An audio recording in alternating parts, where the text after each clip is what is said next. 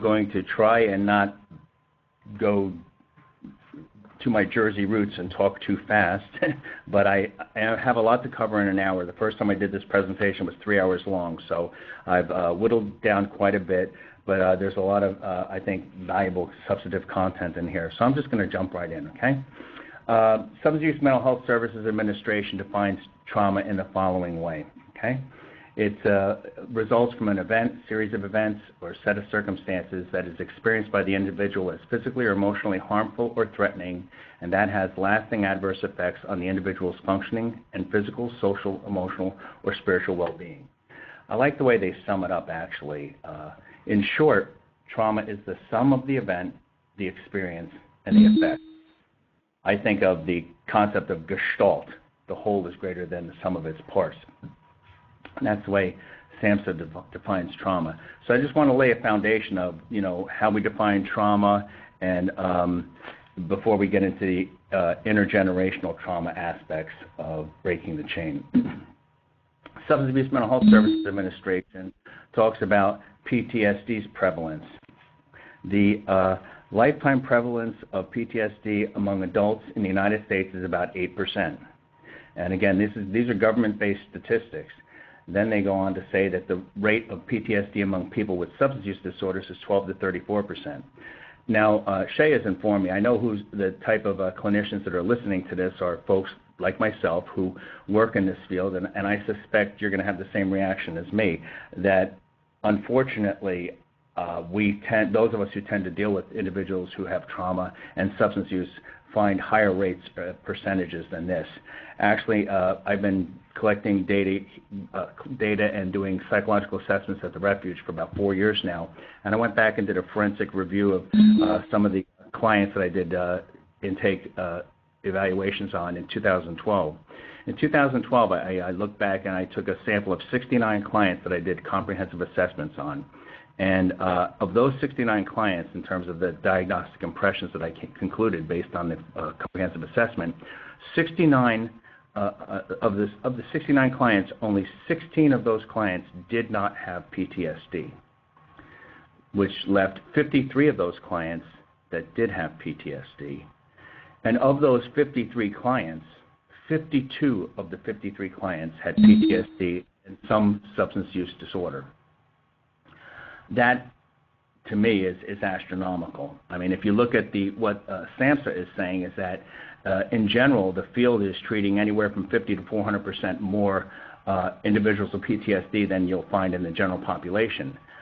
At least at the Refuge in 2012, based on my diagnostic criteria, 52 out of 53 people had the comorbid trauma and substance use disorder. Again, I suspect that a number of you are finding higher percentages like that also. So how do we define trauma from the kind of, within the context of the Refuge culture? Judy Crane defined the concept of trauma as being very visceral, it's sensory, and it's cellular. Okay? So traumatic events occur not only situationally outside of the individual, but they're experienced internally within the individual.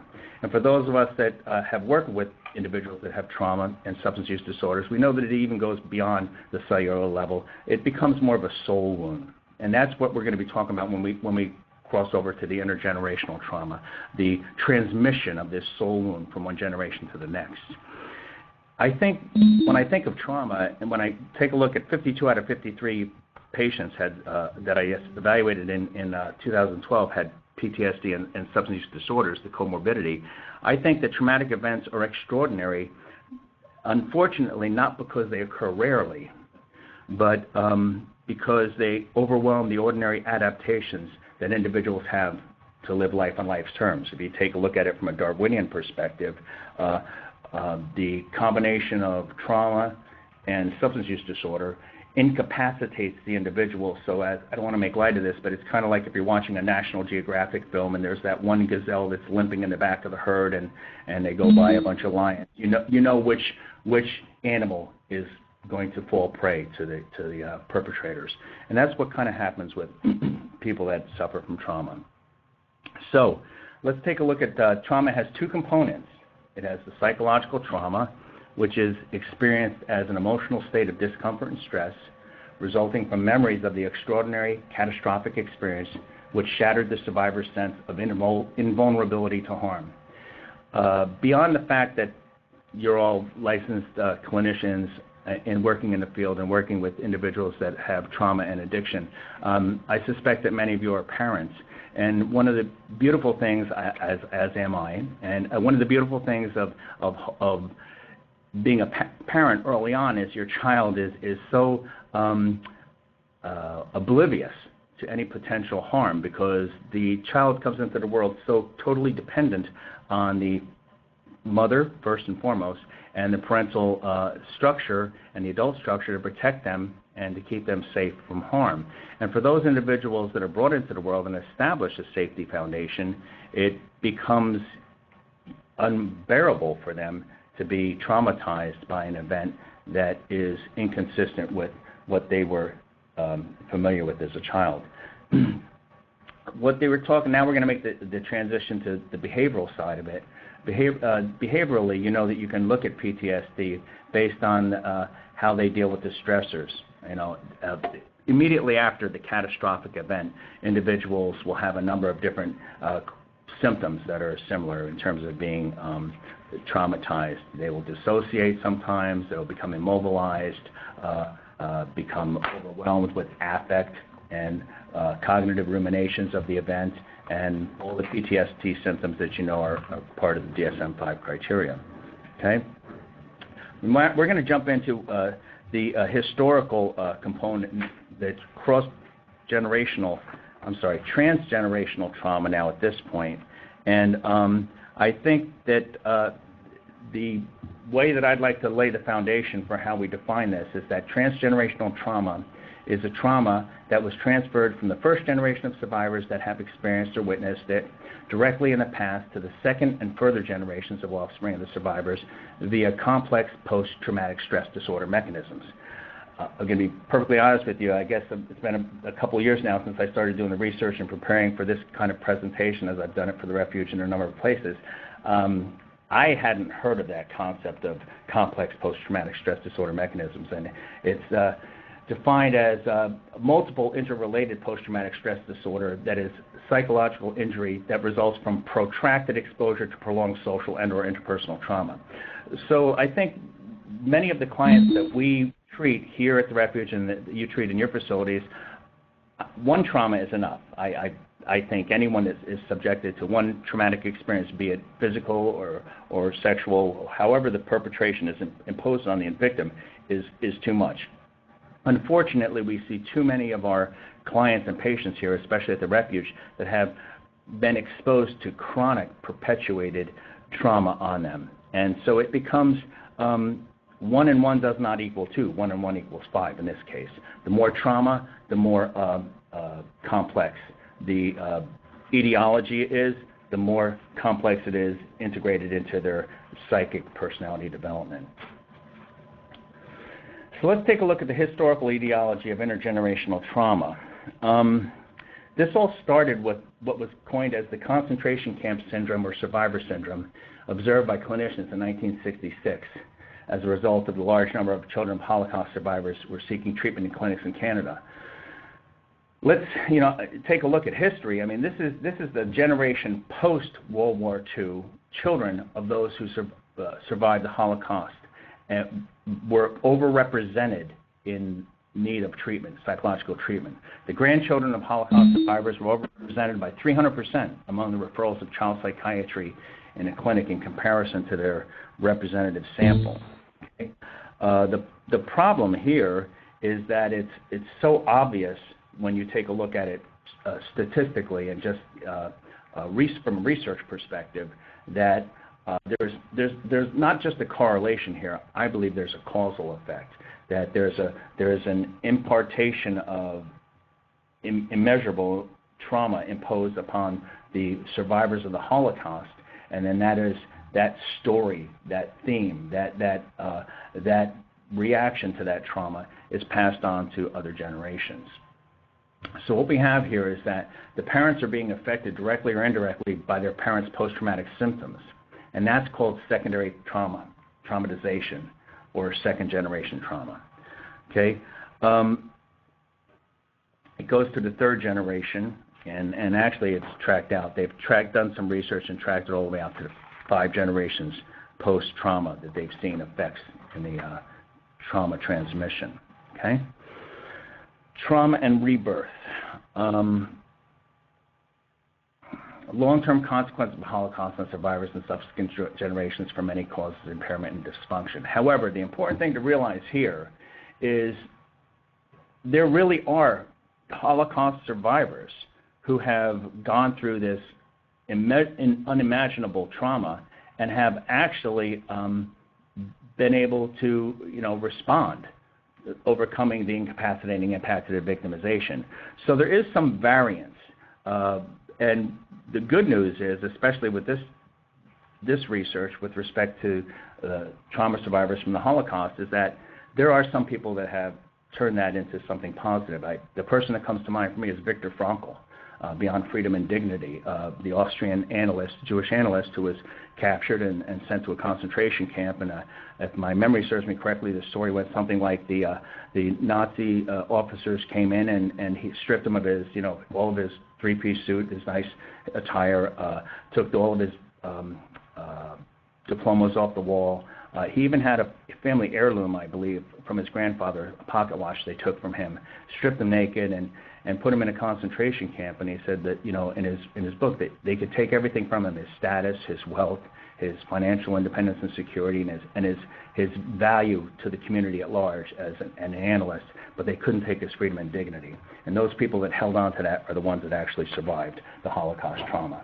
So I think that what happened to some of the survivors of the Holocaust is after the, quote, crisis was over and the war was over, some individuals then allowed themselves the freedom to have, for lack of a better term, a meltdown or a delayed post-traumatic reaction. And this is what the second-generation children were exposed to. Okay, let's take a look at it from the mental health perspective, okay? Between 2004 and 2005, there was this individual, Dr. Menzies, that conducted research on a group of Aboriginal men, excuse me, from Canada in an effort to identify links between homelessness and intergenerational trauma. This was a small sample. I believe it was like 60 men. There it is. 60 men at a homeless shelter in downtown Toronto. So one could argue that the conclusions derived from this research are maybe somewhat specific to this population, but I think that they are legitimate enough to generalize to the population at large when he took a look at these Aboriginal men from Canada. Let's take a look at it from a mental health perspective. Many of these men were unable to provide details of their own genealogy, in part due to most of them having been removed from their homes at an early age. They were disassociated from their genetic and cultural heritage by placements in schools, residential schools and the like, and we'll talk a little bit more about that later. But however, they were very much able to recall details of their experience within the context of the residential school experience, Child Welfare Authority, and the impact these systems had on their personal identity. A couple of individuals from this sample of 60 men at the homeless shelter in Toronto, one gentleman stated, quote, "My mother went to residential school," so this is a second-generation Aboriginal gentleman speaking in Canada. His mother was the one who was in the residential school. He says, "My mother went to residential school. She did exactly what those people did to her in residential school. She was abusive. Violence begets violence." For this gentleman, he was on the receiving end of that. Another gentleman actually talked about, probably an older gentleman, he talked about his experience who, after he had attended residential school. He said he had been in residential school between the ages of 5 through 11, and this is what he had to say. Quote, "I used to watch those movies, back then about the kids with their parents, like Leave It to Beaver or something like that. Yeah, I saw him hugging his mom, and I tried that once. I tried to hug my mom. And when I hugged her and all that, actually, I told her I loved her. And she didn't know how to react. She didn't know how to take it, So after that, I just shut myself off from her." That's tragic. And I think there would be no argument amongst any of us that even though violence begets violence, there's no excuse for inflicting pain and harm on any child or woman or adult for any reason. Having said that, this gentleman is sharing how the trauma affected him, not from being physically abused or sexually abused, but from being abandoned of the connection with his mother. And we do a lot of work here at the Refuge with respect to attachment or attachment-related difficulties, avoidance, anxious attachment, individuals that develop these attachment-related difficulties resulting from their trauma. I would argue that this gentleman probably went beyond shutting himself off from his mother. I suspect he shut himself off from the world at large. The other problem here that happened in Canada during this period of time is that the Canadians' social policy, they created institutions, and again, they were mostly of Christian religious persuasion, and I mean no disservice to the belief system of Christianity or the missionaries that have given their lives and hearts to further their belief system in the world. So these are people that are well-intentioned, you know, and for the right reasons, they take these kids into their homes, but unfortunately, post residential home experience and welfare placement, a lot of these children had been cut off from their own heritage and culture that had been a part of their culture for thousands of years and were forced to be integrated into a culture that was alien to them, and that was part of the trauma that was perpetuated on them. What happened is, before we get into the mental health problems slide, there's one other thing I want to address, and that is historically in Canada there was an Indian Act that was activated in 1876. And this is where the government then was empowered to take these children from their homes. So numerous residential staff across Canada after this whole experience, as I said, were prosecuted for violations to these children. So not only were they taken from their heritage and their culture, but they were put in other situations where they were further victimized. Having said all that, they've derived some conclusions about mental health problems related from these Canadian Aboriginals. These Aboriginals have higher rates of suicide when compared to the national average. Comorbid disorders of Aboriginals is estimated to be up around 70% of the population. That's high. But as I said earlier, the population at the Refuge, 52 out of 53 people had PTSD and a substance use disorder, comorbid.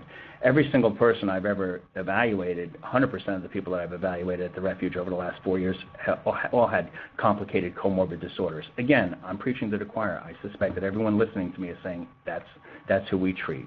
Okay?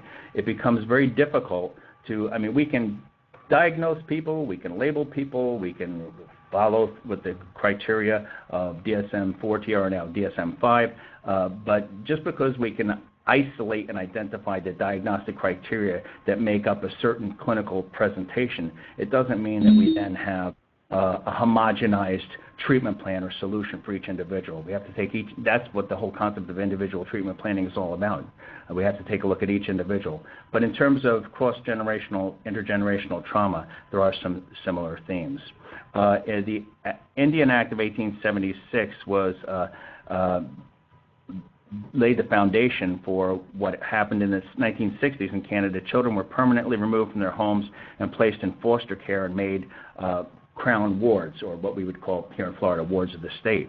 And so up to year 2006, by 2006, there were close to 27,000 children in the care of child welfare agencies in Canada, many of Aboriginal descent. Now, having looked at that, these are the problems that they have. Higher levels of depression for Aboriginals, 2 to 6 times more likely to use alcohol than non-Aboriginals. Okay, now we're looking at Aboriginal youth, and we all know, those of us who work in the substance abuse field, the younger the child gets involved in substance use, the higher the correlation between chronicity of substance use later on in life and the more serious. Now, in DSM-5 terms, anyone in a youth who gets involved in a substance use disorder, say at age 13, is probably running a higher risk of being a substance use disorder severe in adulthood. Take a look at the related effects of PTSD on native peoples. Again, I think that this is something you can exponentially extrapolate and apply to anyone suffering from PTSD. But the Native peoples in this particular research study had higher rates of depression, anger, psychic numbing, anesthetize themselves. And the problem with the comorbidity of alcohol or drug abuse in addition to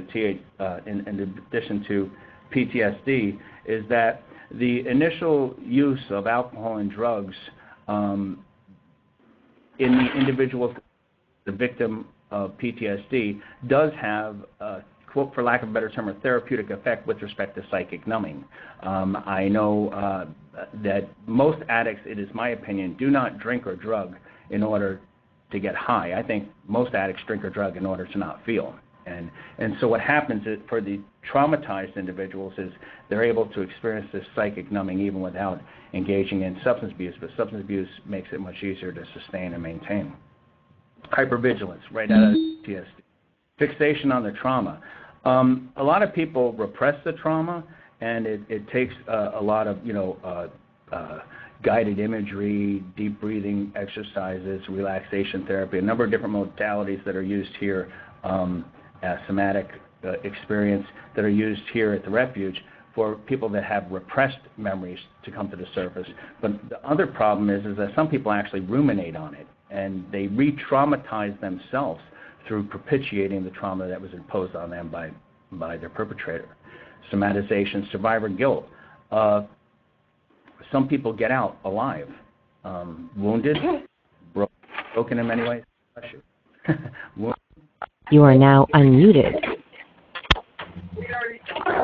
You are now muted. We had a little technological difficulty, but can everyone still hear me? I trust you can. I'm going to keep going, all right? Survivor guilt, victim identity. It's a fine line, and this is me, Tom Anthony, speaking. I don't know if I'm speaking for the Refuge or for any other institution. I'll just own this myself. I think it's a fine line between coming to terms with the reality that, yes, I am a victim or a survivor of trauma and abuse, and then making that your life persona.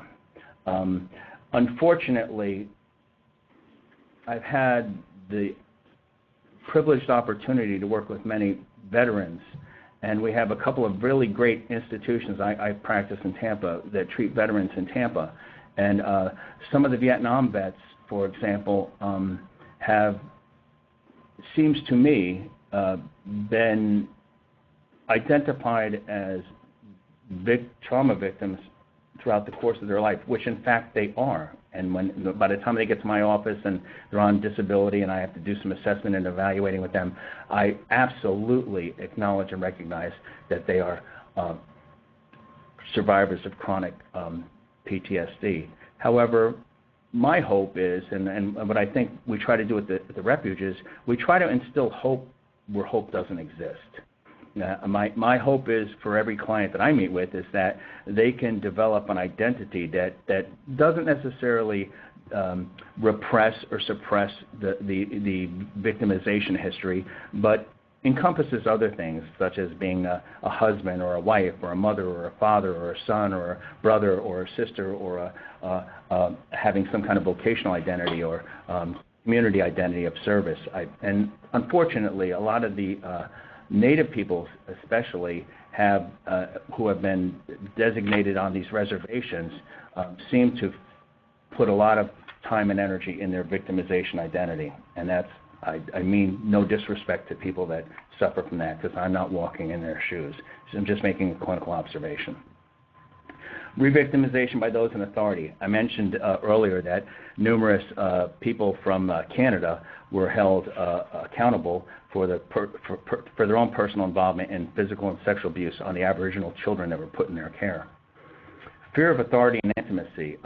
This is what I mentioned earlier, that a lot of the trauma survivors here at the Refuge have all kinds of issues related to attachment. And so a lot of the work that we do here is trying to first identify what the difficulties are with respect to attachment, and then to develop some strategies for helping them remediate those problems, whether it be avoidance or anxiety.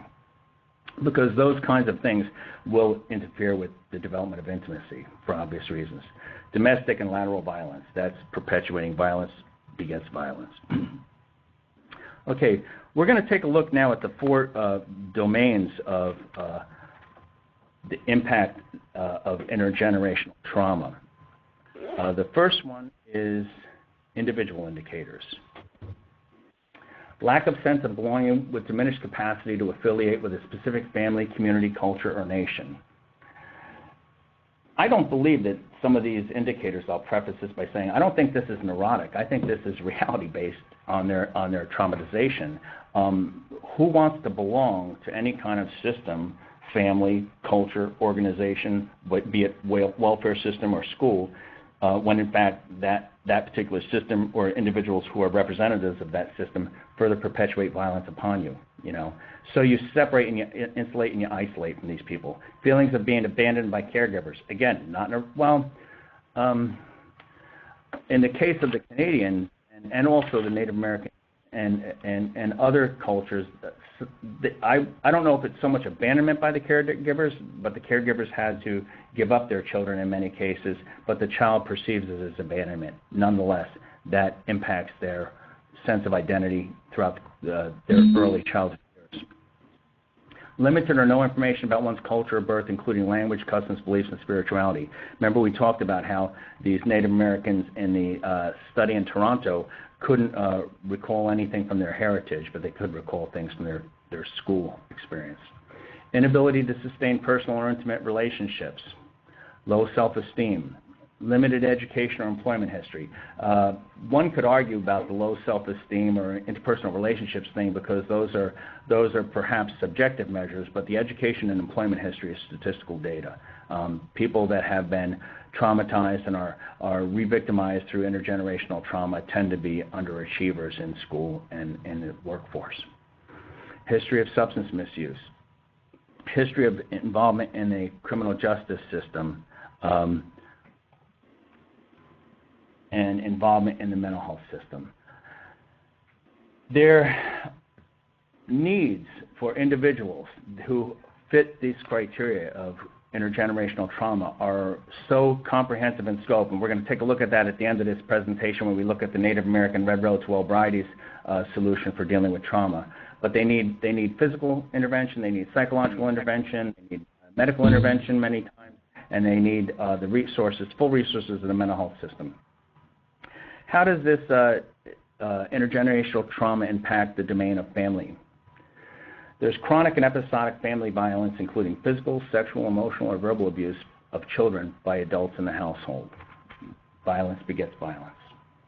Lack of emotional bonding between parents, siblings, and extended family members. Remember the one gentleman who said his mother, you know, basically couldn't handle his expression of love. This poor child. The child took the courage to, you know, take the risk to reach out to his mother, and, you know, with all due respect to the mother, I have no idea how significant her trauma was by being in the residential schools, but it was significant enough for her to miss that opportunity to connect with her child, and it impacted him for the rest of his life to the point where he was in a homeless shelter as an adult. I'm not suggesting it in an analytic sense. It was all his mother's fault by no stretch of the imagination, but that certainly was one piece of the clinical picture.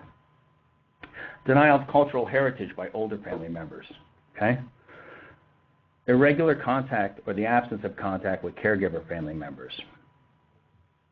Evident and extensive alcohol drug abuse that crosses the generations.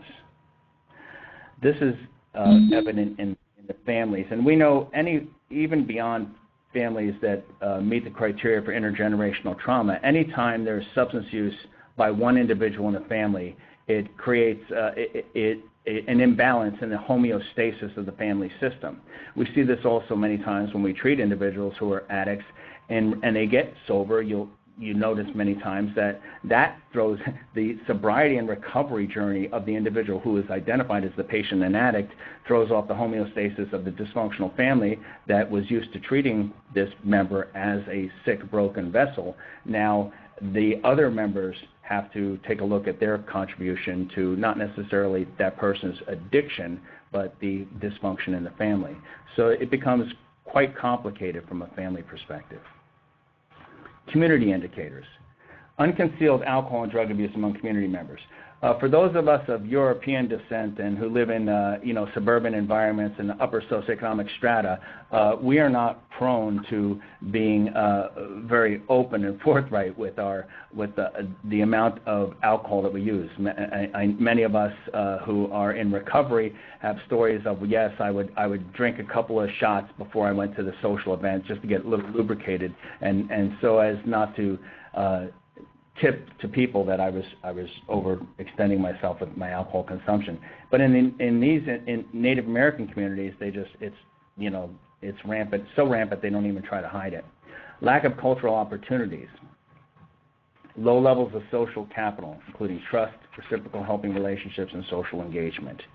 These are all impacts on the community level. So remember, this is like that concept: the butterfly flaps its wings, and somewhere in the world there's a hurricane. The trauma that was affected up to 5 generations before, is being manifest by these ways in the community. Again, the Red Road to Sobriety will address the impact on the community from trauma.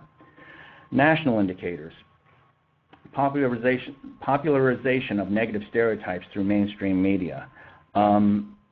I remember, I'm not a big sports fan, but I don't know if, forgive me if I'm offending anybody, I don't know if it was the Atlanta Braves or the Cleveland Indians, but they had this tomahawk chop thing.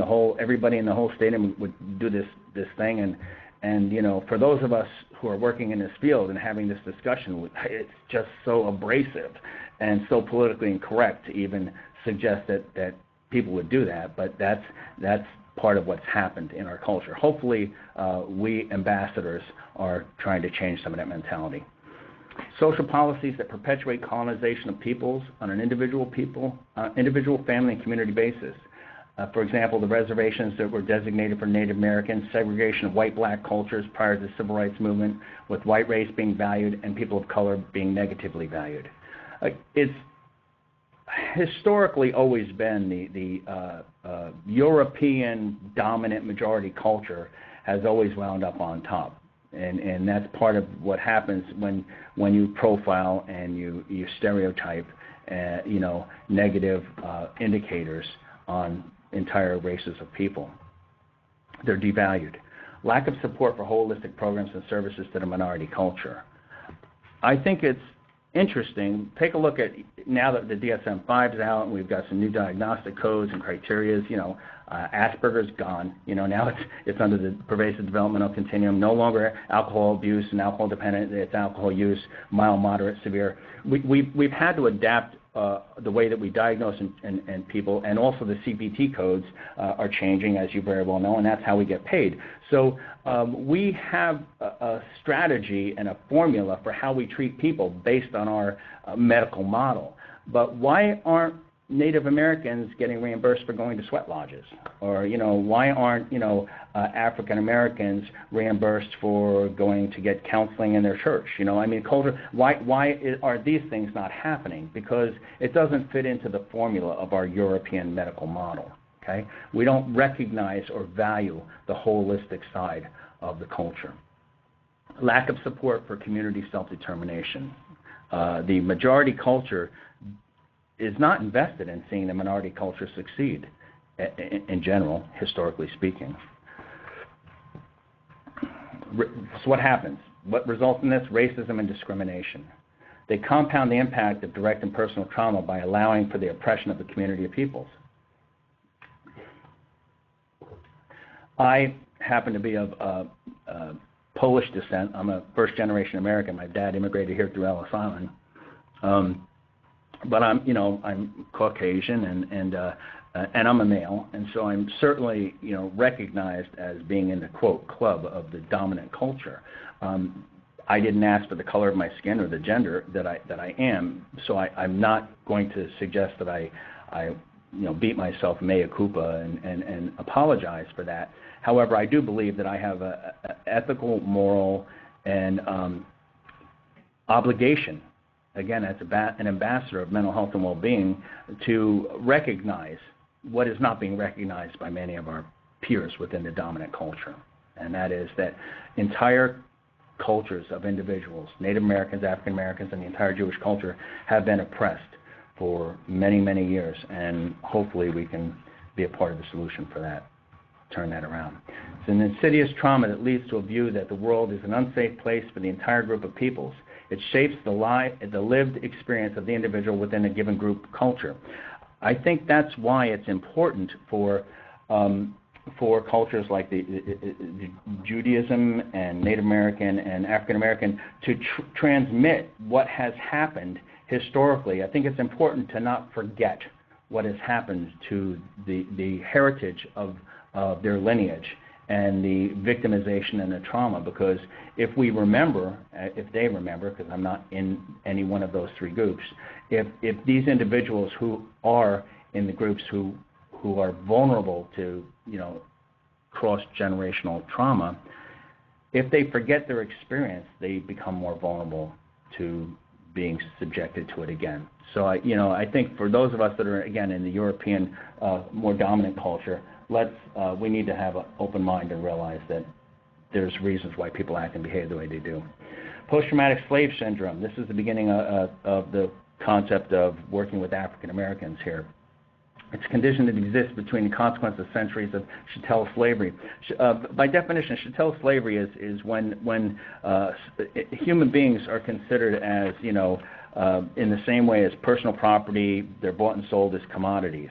And what happened is between 1865 and 1965, there was what was called the Jim Crow culture that dominated the mentality that separated and differentiated between people of color and Caucasians. 1865, the 13th Amendment abolished slavery, but look at what we did. In 1866, the very next year, we came up with a concept of convict leasing, where Alabama leased 374 state prisoners to a railroad company for a total of $5. All right? 1866, the onset of the KKK. So even though we legislate what would be more compassionate toward our fellow humans and humanity, we find ways to get around that and perpetuate the theme of abusing them. Welfare rules, 68 to 75. These are developmental periods of time that not only is the trauma communicated from family member to family member to generation to generation, but the society, we're making adaptations and changes to how we treat the minority culture. But when you look at these PowerPoint notes here, it shows that really we're just propitiating it. Drugs, crime, and family disintegration inhabits the inner city. The exodus of jobs is to the middle class. There's no adult men in the home. Hybrid ghetto and prison. Historically, from a forensic perspective and legal perspective, African Americans way overrepresented in terms of being incarcerated for drug-related arrests over Caucasians. This is the police presence is more in the inner city than in the suburbs. This is people's responses. Okay, depression, emptiness, detachment, difficulty defending oneself. Whether it's conscious or unconscious, there is a sense of learned helplessness, that you don't believe people can't change. I remember in my graduate studies we had to do some Skinner box stuff with rats, and if you shock the rat, no matter what happens, if the rat's moving toward the lever or not moving toward the lever, if they move toward the lever and you reinforce them, it's cool. Learning can take place quickly. But if learning takes place and then you shock them, no matter what they do, they just stand in the middle of the cage and urinate and defecate and just quiver, and that's hard to speak about and recall. But the point is that when people have no perceived control over change and believe in their heart that it doesn't matter what I do, nothing's going to say, it's hopelessness. It's hopelessness exponentiated to the point of not making any effort to change. There's no incentive to change. So here's the conclusions that we have before we move into the solution. Transgenerational trauma is trauma that's transferred from one generation to others, okay? And it's perpetuated across the generations. The role of affect regulation, narrative cohesion, and symbolic representation are potent factors in intergenerational transmission of the Holocaust experience. Perhaps this is borne out by what we're seeing is in every, I shouldn't say every, I know where I live in Tampa, in St. Petersburg, there's a Holocaust museum. I just went to another city to speak. I think there was a Holocaust museum in that city.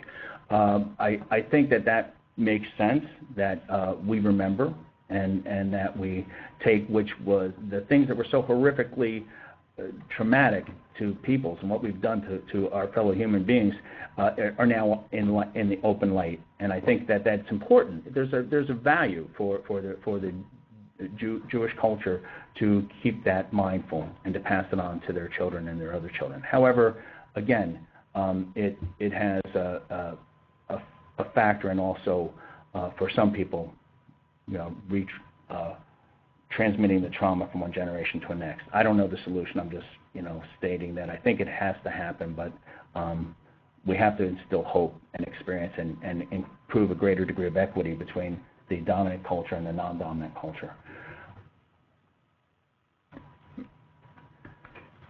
If you can't adequately deal with this, you're going to wind up in judicial and welfare systems and mental health and substance abuse centers. Many of us, and that's why you're listening to this talk, and that's why I'm having this talk, is because many of us work with people that have not been, like, remember we saw in an earlier slide, some of the Holocaust survivors, Viktor Frankl being an example of that, actually took a horrific experience and used that to transform their life and make the world a better place through their experience. But generally speaking, many of us don't have the capacity to do that without the help of us, myself and everyone else listening.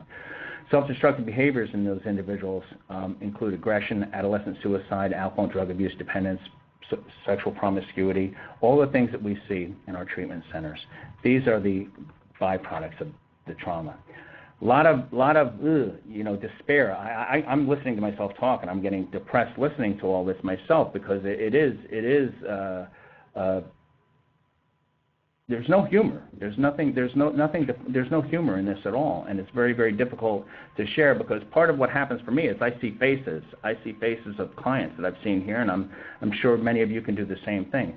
But the Native Americans came up with this concept, the Red Road to Albrighty, and you can go on whitebison.org and get the Red Road to Albrighty book and being introduced to this recovery model. I was fortunate enough, I'll just share, I'm a recovering addict myself, and I was fortunate enough the last time I got involved in recovery to lay what was different for me this time versus other times is I was introduced to a group, a Native American group in St. Pete, and my sponsor was a Native American of the Iroquois Nation in New York, and so this was the foundation in addition to my AA traditional 12-step groups. This is what got me sober. The Wellbrighty movement, sober lifestyles, wellness, balance, mental, physical, spiritual, emotional. I love the fact that for the Native Americans, right out of the gate, they're talking about recovery isn't just abstinence. Recovery is healing in many, many ways. Individual, family, community, and national. Remember we talked about those indicators that are results of intergenerational trauma? Native Americans are coming right out of the gate saying, yes, we know that this has happened to us, and we're not going to hide and run from it. We're going to confront it head on. So they talk about connected to principles, values, and natural laws. That's how they're going to get back into the equation. I remember when I was sitting in a Native American meeting at St. Pete, there was about 7 of us. It was myself and 6 other Native Americans of different nations, and I was in there for about a year, and then one other Caucasian gentleman came into the room. They invited him into the group, and I remember he was sitting on my left, and there was a gentleman of Cherokee Nation on my right, and it just so happens he was in his Native American attire that night because there was a powwow that weekend, and he generally dressed like regular street clothes, but he had all of his attire on, and the guy on my left, I remember before the meeting even started, he looked at the Cherokee gentleman, and he says, the difference between you and me is I'm a Christian. I believe in one God.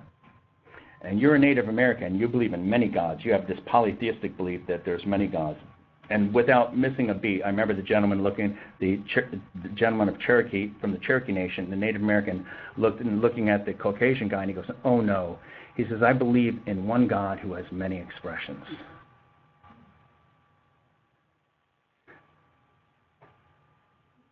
I paused for a moment because I just want to bask in that moment. I lived in that moment. I observed that moment, and that was probably one of those life-changing experiences for me.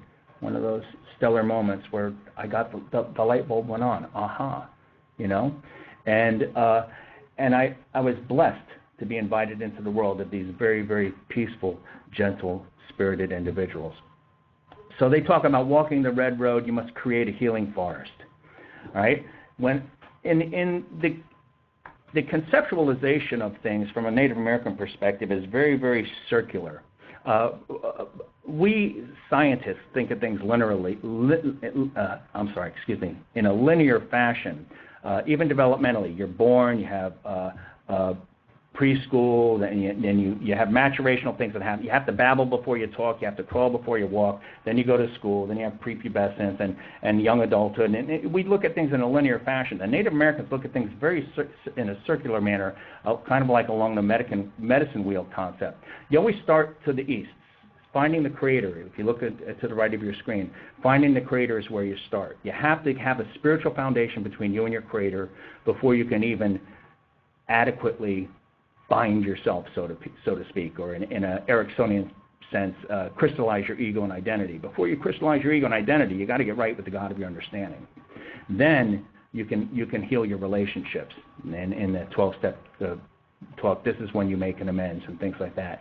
And then they wrap it up with finding the elders' wisdom. They have a lot of value in people that have lived life and experienced life, and they have a lot of respect for their elders.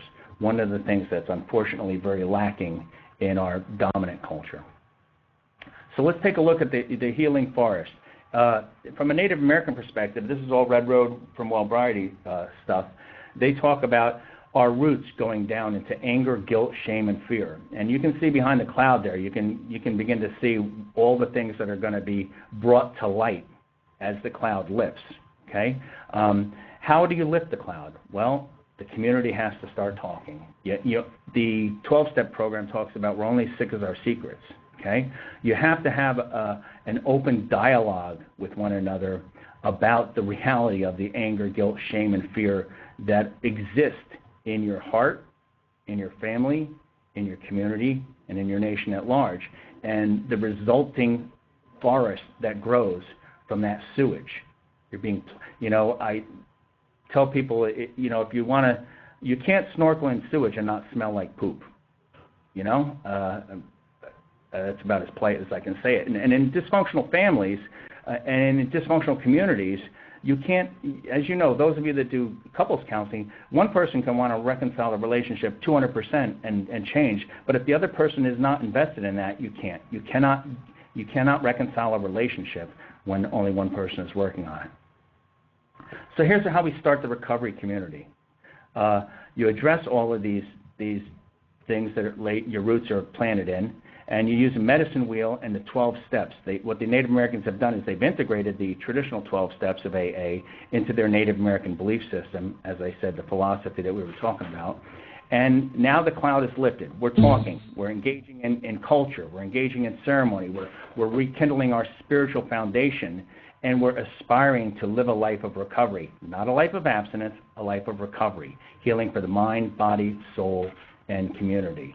And part of that is by recognizing that not everyone who's an alcoholic or an addict escapes this toxicity. Okay, not every Native American, not every person of Jewish culture, not every African American becomes a drug addict or a perpetrator upon other people. But you can't come from this heritage, this hundreds of years of persecution on your ancestors and come out without having some issues of, the battered woman syndrome that some people talk about. I mean, how does that develop? How does a person, I saw a client yesterday who was an educated person in my private practice who just got out of a 16-year relationship who was chronically abused throughout the whole time, a bright, successful, educated woman. And it's going to be a privilege and an honor to be a part of her recovery journey, but yet it always, I find it very difficult to hear that people are so traumatized and re-victimized by the trauma that they're immobilized. Remember the example of the rat in a cage? Can't even move, can't do anything to help themselves. Here's how you get healthy. You apply the principles, values, and laws of the Red Road to your life, your family, and your community. And as the cloud lifts, this is what you're going to wind up with. Sober leaders, healthy youth, healthy men, traditional communities, healthy women, and all of these forests. You see all the people that are now gathering around these trees. There's a community that rises up out of forgiving the unforgivable. How do you forgive the Holocaust experience? How do you forgive the Trail of Tears? How do you forgive slavery? I am not one of those people, so I don't really have to. I think from the neck up, I get what needs to happen, but from the neck down, existentially and experientially, I have no understanding of that. As a recovering alcoholic, I know that if I harbor resentments and take into account wrong suffered, I'm going to go back out. So to a little degree, I do understand the necessity for giving, but the unforgivable. Healing, unity, hope, traditional values lead to spirituality, a resurrection of your culture and your tradition, and you have sober powwows. Remember I said the Cherokee gentleman on my right at that meeting was going to a powwow that weekend. How do they resurrect this? They get their language back. They get the cultural values back. And going on that circle, you listen to the elders' teaching. And then you apply the principles, laws, and values that have worked in your culture for thousands of years to, your post-trauma culture. The thing I like about the Native Americans, we're almost done here, wrapping it up for questions, is that they see the value of, since you have problems that are comorbid and multidimensional, you need many different modalities of intervention, from community to schools to your church. Medicine Wheel, again, I said it has four different sides to it, and they use that as a kind of a symbolic representation of spiritual, emotional, physical, and mental. And here's the steps they apply. Remember, we're starting with the East, and this is how we're going to wrap this up. These are the Red Road steps. East is recognizing, finding your creator. Remember the spiritual, the intra-psychic healing that must take place. The South is acknowledging finding ourselves. Okay, that's where you start. The first three steps in getting a spiritual foundation. Then 4 through 6 is, purging, cleansing, doing some introspective analysis. 7 through 9 is where you're making right in your community. And 10 through 12, finding the elders' wisdom, which includes you got to give it away to keep it. There we go. Got that done in an hour. Okay, we have some questions here. Start with April. Can you elaborate on denial of cultural heritage by older family members? Again, I'm an outsider looking in, so I can elaborate on it.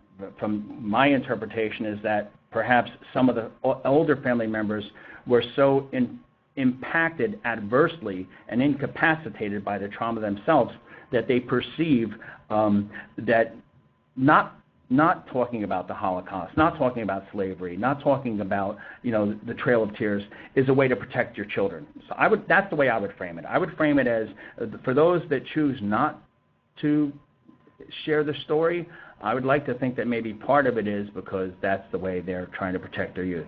The other part of it could be just, denial as a part of, if there's a comorbidity going on and people also have a substance use disorder, denial is the hallmark of anyone who has a substance use disorder. So that's how I would address that. James, I am curious how this has impacted the, lesbian, gay, bisexual, transgender community. Are they included in these studies? Good question. No, I don't believe so. And if you're asking this question, I'm sure you realize that shame on us, myself included, as a healthcare community of mental health providers, that we have so ignored this population that has been, certainly discriminated against and suffered violently. So no, I do not believe that they were included in the study, but would be awesome. That would make an awesome study to try and apply the Red Road program to a community like that and see if that could instill some hope in their hopelessness. I'm sorry, I wish I could say it has been done, but not to my knowledge. Scarlett, with the recent influx of children fleeing their country and arriving in the U.S., do you suppose that some of the children may also suffer intergenerational trauma? Absolutely. I've been blown away, for lack of a better term, at the Refuge here over the last 4 years.